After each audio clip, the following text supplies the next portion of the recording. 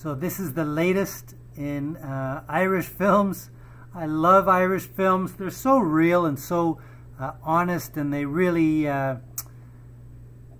play on your emotions in a good way. So the latest one is called Belfast. It's by Kenneth Branagh. He does such really good job with films and whatnot.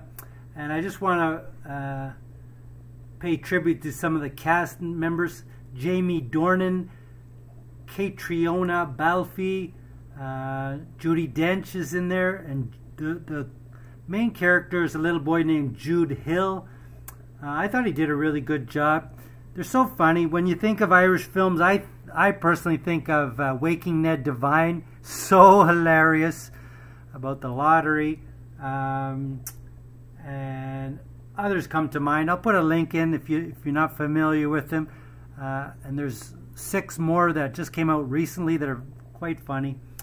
So Belfast was such a good, it's a semi-biographical, it's both a comedy and a drama. They mix in the comedic scenes with some of the dramatic scenes, and show the rough times that Irish people had.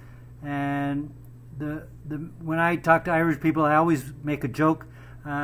Their best export is their people, and they're just such wonderful people, so honest.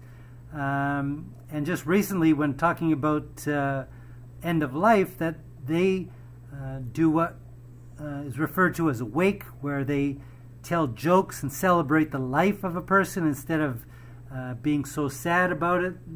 I think I'm not used to it, but I think that's such a great way to look at it. You can't change death, so don't be,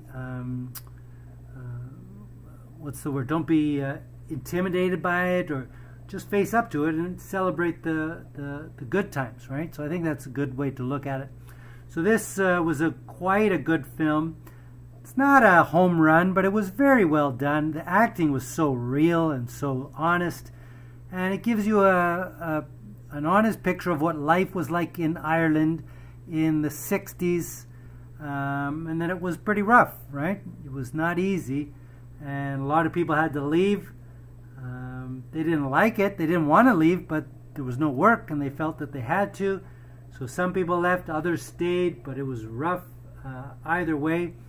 And I thought he did a really good job with this film, and it's something you should watch and enjoy. You'll have a good time watching it, for sure.